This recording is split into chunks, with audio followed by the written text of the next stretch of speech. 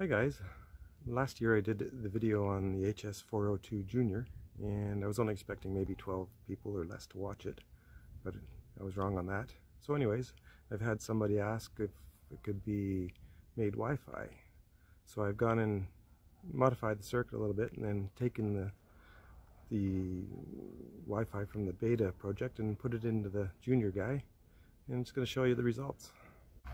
So I've got the channel 1s connected to the battery. So we have a starting voltage of 12.5 volts. I'm going to try a relative compression test, so I'll hold the accelerator pedal all the way down. That puts it in clear flood mode. And put the record on in the automotive.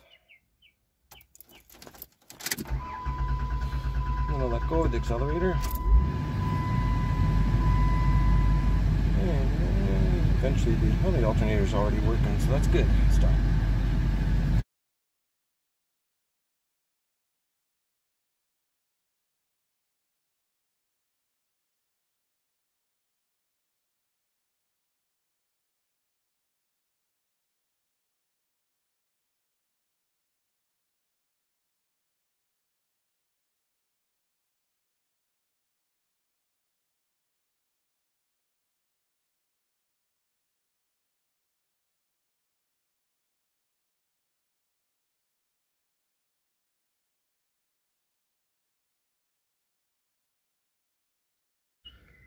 So I've got the Junior connected to the fuel injectors, and I can get some captures, but I just can't get it to stay connected to the Wi-Fi.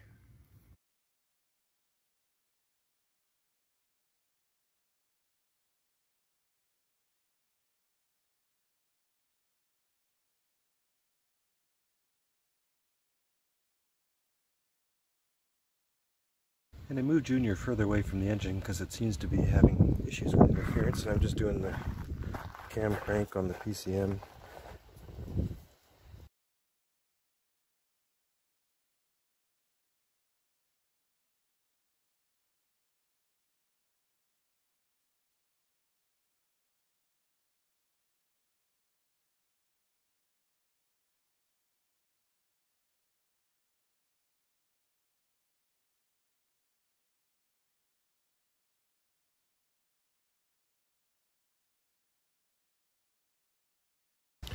Hi guys, I'm just going to bring you into my winter lab, and we'll just show you what we changed on the Junior.